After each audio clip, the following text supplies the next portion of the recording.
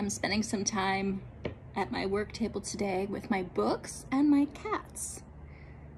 Kind of the best way to spend a Sunday morning, right?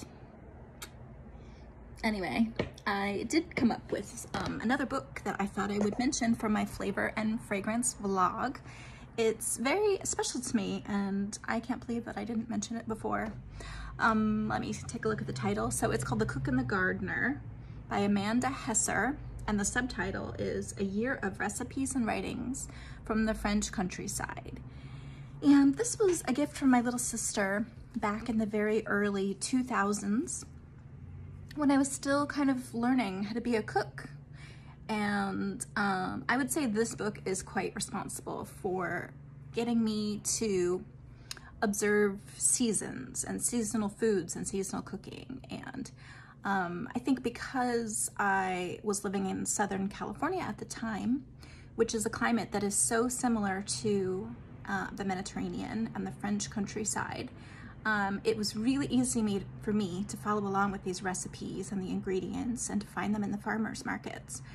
And so I would say that Amanda Hesser and her book is responsible for giving me a sense of the cyclical and the seasonal, and for getting me to fall in love with things like fig season and nasturtium season.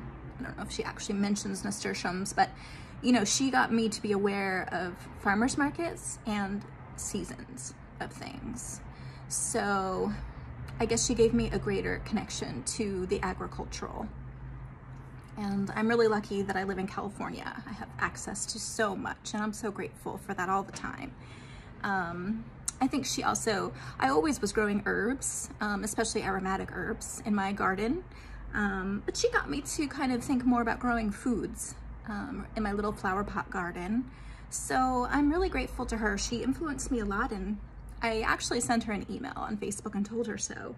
And I never expected to get an answer. And it was really fun. We actually had a tiny little chat, which meant a lot to me. I was a little like, but it was really lovely that she took the time to answer. And there's another French book I was using at the time, because this is definitely touched with French cuisine, which I love. And I was a vegetarian, and I learned to cook on another French book, and I'm gonna bungle the title, but it's something like The Vegetarian Bistro. And it was by this other lovely cookbook author whose name I can't remember, but who traveled around the French countryside. And so her recipes are French country style, all very hearty, and again, very seasonal. Very like easy if you just go to the farmer's market, you know, you can find the ingredients, very fresh, but just with no meat. I've never been much of a meat eater.